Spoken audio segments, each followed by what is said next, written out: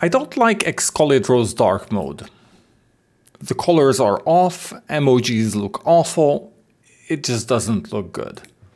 I wanted to improve on that, and in this release I am including two new improvements. One is about dynamic styling.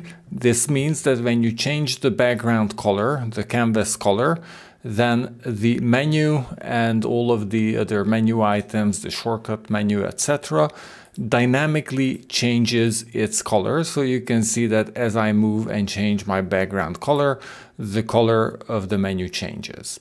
So that's one option.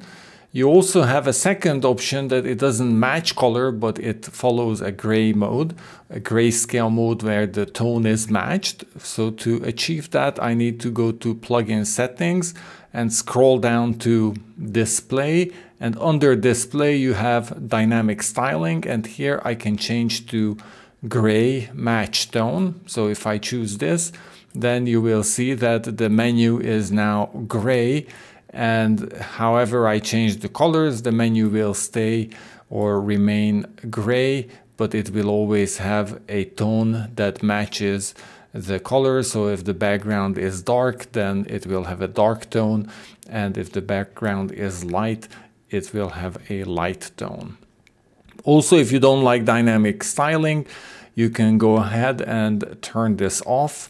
If you turn it off, then you're back to default Excalidraw. And by the way, now I'm using the minimal theme here without any hacks. And unfortunately, you can see that you have this issue with the minimal theme. If Obsidian is dark, then Excalidraw colors don't come out nice.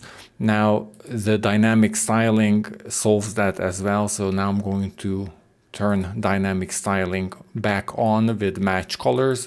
And you can see that right now, these colors now look good. The entire canvas looks nice, has a coherent color layout.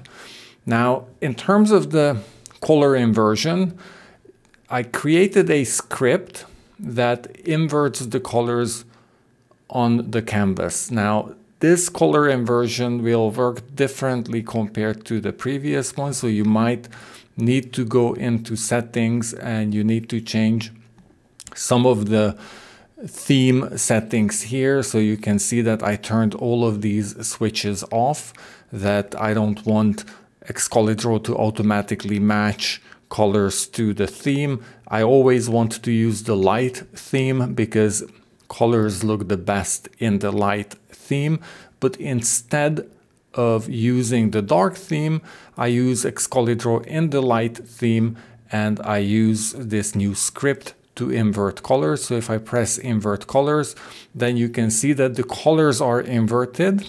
And let me just show you, I'll invert them again back to the original one. The colors are inverted. When I choose dark mode, the color inversion is sort of similar, but you can see that my color gradient here looks awful.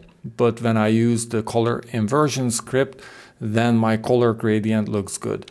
The other benefit of the color inversion is now these colors actually say and mean what they are. So the color, the whole color palette is inverted as well. So remember that when you have a rectangle, and let me just again invert this back to the normal, and let me now choose the dark mode here.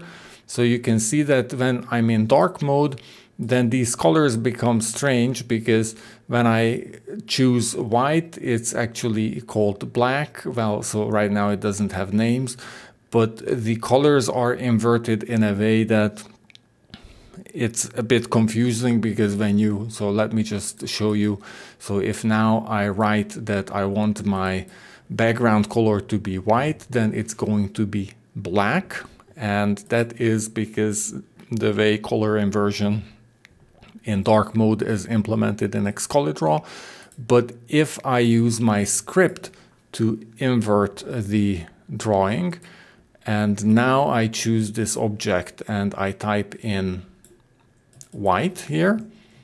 So I want this to be white, then the white is going to be the white. So with the new color inversion script, you get real good colors, and you can still have dark mode in a way that your menus, the elements panel and the Obsidian tool panel and all of the other items will look good. They're going to match the background color of your drawing.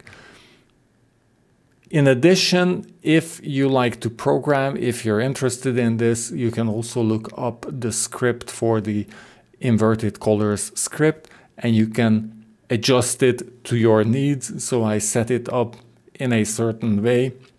There are different logics for how you might want to invert colors, but I found this to be the most useful one. So all in all, I hope you will like this. I'm super excited about this change because I think this finally corrects a problem with Excalidraw that the dark mode colors don't look good. Now this is not really dark mode. In this case, Excalidraw is actually always in light mode, but you can switch your palette to a dark palette or a light palette, and the menus around it will change colors. So that takes care of that problem. I'll hope you enjoy it and stay tuned for further updates. Thank you.